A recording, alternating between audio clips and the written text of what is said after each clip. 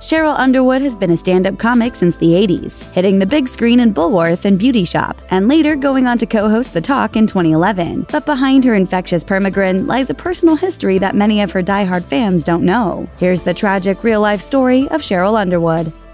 Devastating losses. Underwood was dealt her earliest tragedy when her twin sister died soon after the pair were born prematurely. She revealed on The Talk that she even carries her sister's birth certificate with her decades later. But that wouldn't be the only loss the TV star would suffer. Underwood told Inside Edition that her husband Michael had been suffering from clinical depression when he took his own life in 1990. When you lost your husband, did you ask yourself questions? Was it me? What did I do? Done anything? What did I do? I asked all those questions. While filming her very first episode of The Talk, Underwood opened up about her husband's passing, which she's bravely shared with viewers ever since. There's nothing you can do about it now, and that pain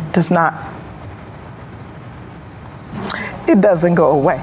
If you or anyone you know is having suicidal thoughts, please call the National Suicide Prevention Lifeline at 1-800-273-TALK. That's 1-800-273-8255. Surviving an attack. Just after college, Underwood joined the Air Force Reserves in order to escape her family, but on her way to the reserve station, she was attacked and brutally raped. Underwood recalled on The Talk that she kept thinking, "This ain't it. I am not going to die today. I refuse to die today. It's not going down like this." So the only thing I thought was, what do I do to survive?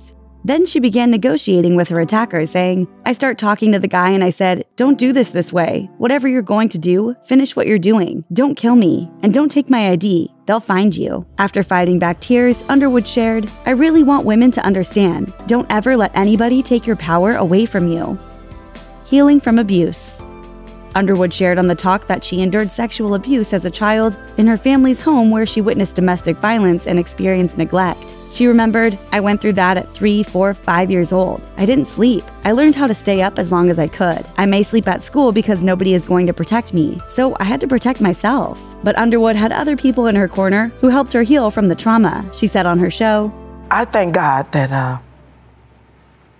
I had people intercede in my life so I didn't destroy my life and end up incarcerated.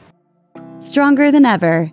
Despite the tragedy in her past, Underwood told people, "Everything I went through made me stronger. You may never forget it, but in remembering it, you should make it better for the next person." In an interview with Inside Edition, Underwood said that she's now focusing on telling her story in the hopes of helping others. In claiming her past, Underwood has been able to shed the title of victim and become the epitome of a survivor. You can go on. As long as you're still alive, as long as you're above ground, you can go on. Thanks for watching. Click the Nikki Swift icon to subscribe to our YouTube channel. Plus, check out this other cool stuff we know you'll love too.